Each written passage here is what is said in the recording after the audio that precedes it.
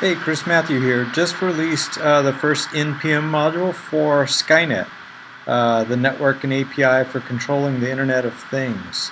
It's pretty cool. It's pretty simple to use. There's some sample code here. You can find it in npmjs.org. I'm going to walk you through real quickly how it works. So we've got Skynet running here on the left side. We're going to run some of our sample applications here in this top right window. But before we do, I want to show you what some of the code looks like. So you simply npm install Skynet. You require Skynet, and then you're going to establish a connection with Skynet. And this is where you pass it the host ID and port and your UUID. This is your device's unique ID. And your security token that you get from Skynet when you register a device. From here, you can update the device. You can pass any JSON document that you want to it. Add properties, whatever you want to track on the device. You do need to pass it the UUID and the token to update the device. But it's as simple as this now from the NPM module. You can also listen for messages and send messages with this NPM Skynet module. The format is simple. It's your connection.on, and any message that comes in, you can act on it. To send a message, you can either say all devices on the Skynet network or a specific UUID, like this one, or you can pass it an array of UUIDs. So the idea would be that you could say, give me a list of all the drones in Phoenix that are online, and then you could send them all a message to attack. That's kind of how it works. So we're going to send a message basically that says Skynet is online, and it'll listen for a message and just output it to the screen. So let me show you how that works. So we say node npm test. And notice here on the left, Skynet saw a device connect, WebSocket connection detected. It asked it to identify itself. It wrote the socket ID to the database, and keep in mind all the event logging is happening, so you can go back and look at the event logs later.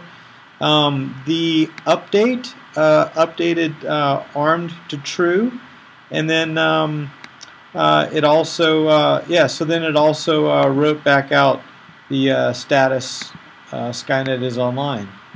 So with not too many lines of code, really this is the only code you need at the top to establish a connection with Skynet.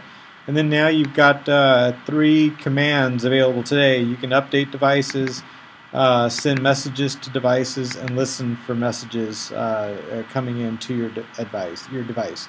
So that's kind of cool. So let me show you, remember the Arduino demo we did with the buttons and arming the device and all of this stuff? Let me show you what that looks like now. It looks even easier. We're using Johnny 5 here with this Arduino device.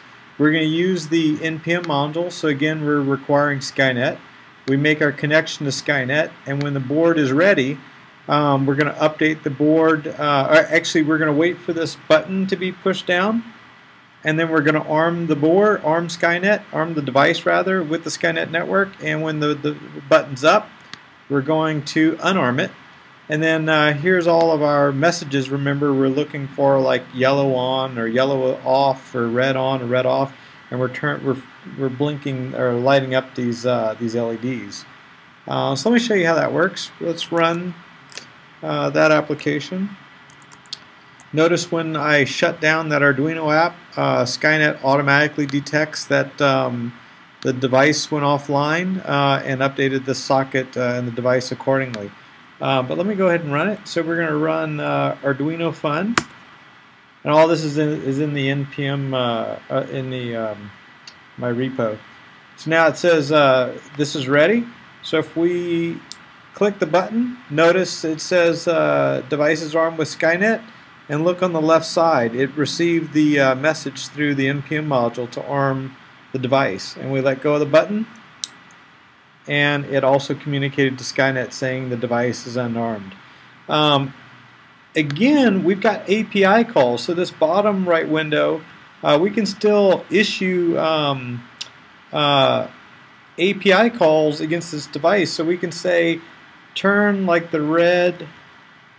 Let's see. Let's turn the red light. Let me turn the yellow light on. With this API call, we've got the yellow light on. And then we'll say turn the yellow light off with another REST API call.